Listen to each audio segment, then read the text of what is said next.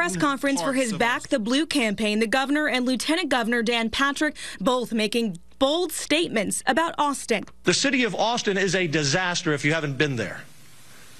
A great city. Now one of the most dangerous cities in America, and definitely in Texas. We fact-checked. That's not true. According to Crime Mappers, Austin is not even in the top 10 dangerous cities.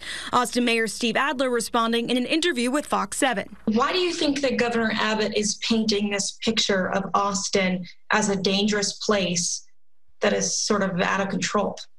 I think the governor is coming after Austin right now because we're getting closer and closer to the election. And he's looking for a way to make people scared so that they vote for people in his party.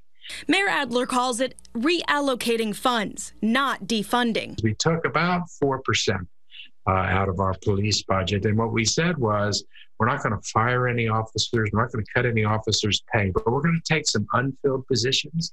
And we're going to take that money. We're going to take some of the people who are experiencing homelessness in tents and on our corners off our corners and out of tents. We're going to put them into housing so that our police don't have to spend time with them.